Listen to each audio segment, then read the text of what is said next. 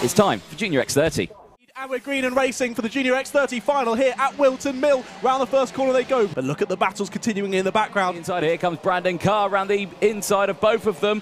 Oh, Leo Robinson, but he can't quite do it. It's getting tasty now between these drivers, isn't it? This is getting super tasty. Gabriel Stilp will take the checkered flag, and he puts his fist in the air. What a win for Gabriel Stilp in the number 42 in the Junior X30 final. Macaulay Bishop comes across the line to finish in second. Then it's Harry Burgoyne Jr. finalising your podium. Then Phil McLaughlin in fourth. Josh Agambar in fifth. Leo Robinson in sixth. Taylor Orridge seventh. Brandon Carr ending up in eighth, despite getting nerfed wide at the final corner there, just starting the final lap. He fought back nicely to P8 there.